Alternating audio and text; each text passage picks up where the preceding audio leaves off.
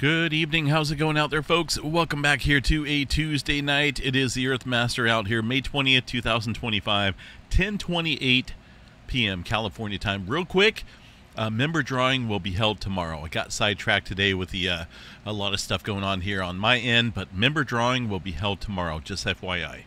Latest activity shows a 3.3 earthquake here. Looks like in the red flag across the area of Turkey. I also got some movement stirring up here in California within the last couple hours or so. A little bit of activity around the Brawley seismic zone, the Imperial Fault, and also around the San Andreas Fault here, the southern segment. The latest quake, though, here in the last hour shows a little small microquake around the Highland Park area of California. As far as anything above 2.5, well, there it is. Not a whole lot there on the map. A little bit of, like I said, a little bit of smaller activity stirring up here across Southern California in the last 24 hours, mainly there across the plate boundary of the Imperial and the Brawley seismic zone.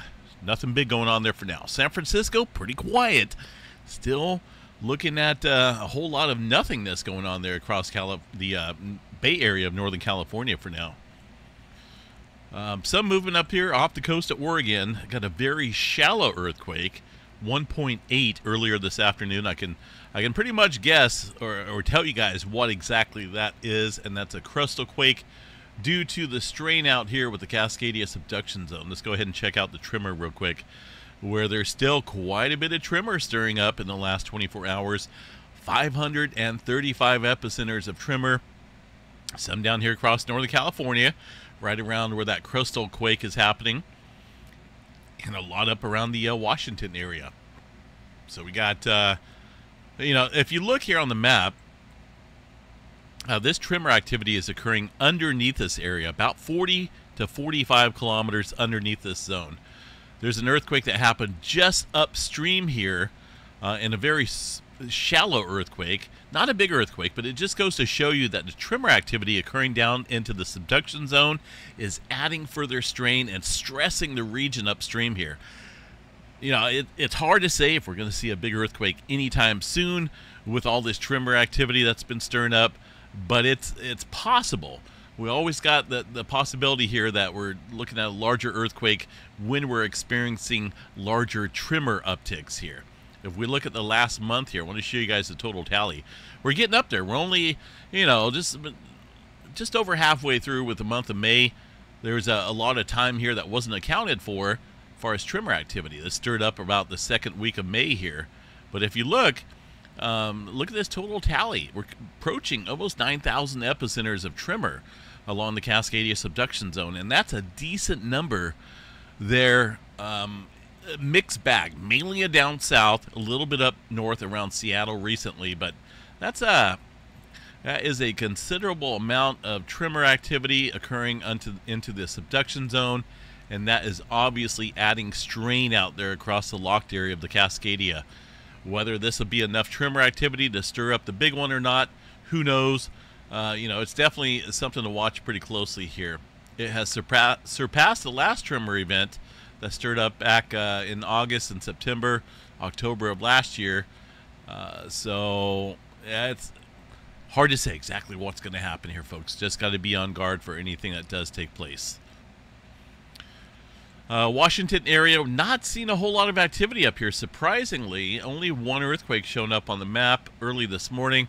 Most of the time, though, when we see elevated tremor activity around the Seattle area, we'll see, some earthquake activity stirring up. But right now, here in the last 24 hours, it's absolutely quiet. Yellowstone National Park, nothing showing up there on the map. But let's just double check, make sure we got the latest information here that's being provided to us. And I forgot, weren't they having a little issue? We'll check back on that here in just a second. Yeah, we got that privacy error taking place with that. But I'm pretty certain here that, I've been visiting this website for a long time here, and I've never had any issues. But there, as far as earthquake activity goes, there's not a whole lot. I don't see anything showing up there. This is the recent data. Nothing. Absolutely nothing showing up. Texas area, out in western Texas, the Permian Basin area, a lot of oil fields getting hit with earthquake activity. Nothing new there. New Madrid seismic zone, pretty quiet. One earthquake if you look way up north here in the Connecticut area, 2-pointer. That is in a zone that can see some larger earthquake activity here. Down around New York, historically, they can have some big earthquakes. Who would have thought, right? Directly underneath New York? Yes, that can happen there. So a little bit of earthquake activity ramping up there today and in the past 30 days or so. It's been quite active, more so than normal out there across various areas of these hazard zones there in the states. 4-pointer off the coast here of the Big Island of Hawaii, 4.2, about 20 miles deep underneath this area. It's very typical for this region to see that activity that far deep. It doesn't look like it stirred up anything there as far as any differences there across Kilauea Volcano. Let's go ahead and take a look here at the deformation data for Kilauea Volcano. There's the pause in the eruption. There's the eruption, short-lived eruption that is, and then we're starting to go back here with inflation. This is the summit, East Rift Zone, the tilt meter. This is telling us here that the inflation is building underneath the volcano again, and we'll likely see an eruption here very soon. It's pretty much matching the previous level, so I wouldn't doubt it if we see that stir up sometime, maybe even tonight. It is starting to glow out there, so it could be getting very close there for the Kilauea Volcano erupting again. Episode number 22 or 23. It's just been a rinse and repeat cycle there. There's that 6-pointer across Papua New Guinea, 6.4 earthquake, originally coming in as a 6.6. That got downgraded a little bit. As far as any newer activity in the region, looks like some renewed deep activity here across the Tonga Trench. There's at least one earthquake there in the white circles indicating some newer deep activity. Aside from that, movement up north here around Taiwan, Japan area. Got a 4-pointer stirring up here right on that subduction zone. Fairly deep as well, about 84 miles deep into this area. Nothing going on across the Nankai Trough for now, but it is an area of interest for large earthquake activity here soon, I feel. The area across the Mediterranean region and Turkey, well, there's that 3-pointer, 3.3 across the Turkey area showing up. Aside from that, just some older movement there across the Atlantic. Looks like South America down here, off the tip of South America, starting to stir back up again. This is the area that had the 7-pointer down here, a number of weeks back, starting to stir up some earthquake activity here again. Whether you want to call it aftershock activity or increasing pressure leading to earthquake activity in this area, take your pick. I see it as a form of increasing pressure, increasing strain, resulting in further earthquake activity down there. And they've got a number of earthquakes out there around the Peru-Chile Trench, bunch of 3s and 4s. Middle America Trench up here, fairly active as well. It does look like there was a little bit of activity south here of Southern California, 3.3 being reported earlier today. That not showing up here on the USGS map, but it is on the EMSC model. So there's a little bit of activity stirring up down here across Baja California area. Aside from that, we'll just kind of keep an eye on things here, see what happens. Definitely got a lot going on here. Space weather activity, well, a little bit of M-flare movement. If you look here, hopefully this Space Weather Prediction Center is working tonight. I don't want the black screen out here, but they've been having a little bit of issues there with their loading of the data, and I don't know why. So we'll wait for that to load, see if these other ones are going to work here. The magnetogram image of the sun. That M flare, I believe, is coming off of a center portion here. Center area of the sun. Let's see what we got. This was from yesterday. It's a very weak M flare, but I believe it came off a center portion here of the sunspot 4089.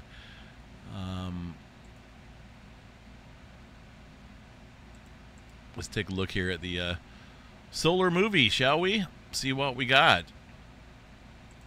slow this down just a little bit so we can see when it does happen.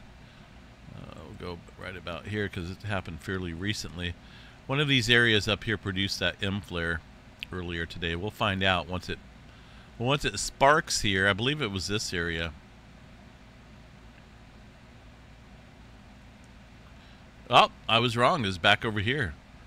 Yeah, it was this area back here. So that's going to be sunspot number, looks like 4087 here.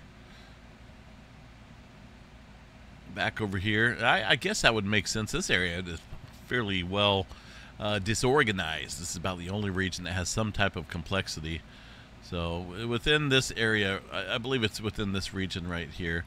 Aside from that, there's just a mixed bag of sunspots out here, but there's not a whole lot of noteworthy activity out here right now. A couple regions down across the southeastern limb of the sun, but overall, I don't really see anything spectacular going on as far as any major flare threat goes. No major auroras in the forecast. There's still a coronal hole out there that's been facing us, but mainly to the south. If you look here, it's a giant area on the sun producing some high-speed solar wind stream, but it's all pointed south of the Earth-Sun plane. Tonight, still got some severe weather ramping up there across portions of the south. Tornado, wind, and some hail threats out there. We look at the storm reports through the day today. Well, we got some decent tornado reports. I've seen Reed Timmer directly intercepted there a tornado in the Dominator. That was quite impressive, to say the least. 11 reports of some tornado activity out there today across this area. A lot of hail and a lot of wind reports out there.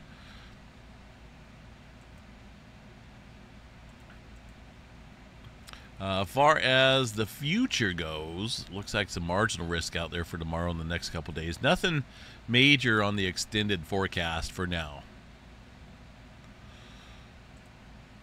Seismograph stations out there, folks, on this Tuesday night, you know, they look pretty quiet. Not a whole lot showing up on the map for tonight, but we still got the elevated tremor. We still got, you know, some this little quake right upstream here from the tremor activity is very interesting there because it's a very shallow crustal quake happening right at the surface level of the Cascadia, and it just goes to show you here that the strain is majorly increasing following all this tremor activity here. And it's just, it could pop at any second here. It could pop while I'm speaking. You know, whether it does or not, we just have to be prepared. I mean, we could be living in a time here, 2025, where we could see the Cascadia out here go. The last time was back in 1700. Last time the southern portion of the San Andreas Fault ruptured, and the full rupture was 1700 at least. So a lot of time has passed here historically. We're living in a generation here where we should be experiencing some large earthquake activity soon and common. It's been relatively quiet out here across, you know, the West Coast for far as that movement goes, but the buildup has been building, and it's just a matter of time. And we may be in that time frame right now. Got to keep an eye on this closely. Just got to be prepared out there, folks. For now, have a good night. Again, the member drawing, I was supposed to do it today. I apologize. I got super sidetracked. I set up the pool out here for the kids, and it's starting to get warm out here in Northern California, so I set up the pool out here swimming with the kids for a little bit and just enjoying the day, and I completely forgot about it. So we got to do that tomorrow. I'll add all the members out there for the member drawing tomorrow. You know, most of the time we do it around the 15th of the month, but we decided to switch over to the 20th of the month, so a whole lot of switching around. But we'll get that member drawing held tomorrow. That will be a live member drawing for the members only. So if you are a member of this channel, you will be included in that drawing tomorrow. And you can win some cash prizes, gift cards, Earthmaster merchandise, or if you like geology mining kits, stuff like that is pretty cool to win. Free, completely free. So jump on board, become a member today if you're not, but we'll do that tomorrow. Pinky promise. We'll get that done. Have a good night, folks. We'll see you guys back out here tomorrow sometime for the Wednesday morning update. Stay safe out there.